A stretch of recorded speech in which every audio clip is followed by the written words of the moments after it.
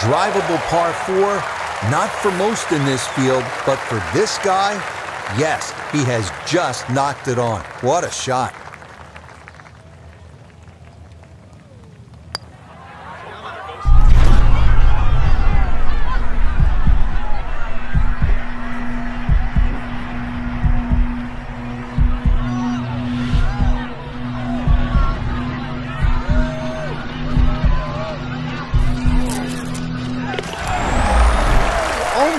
Goodness, are you kidding me? You won't see a longer putt than that.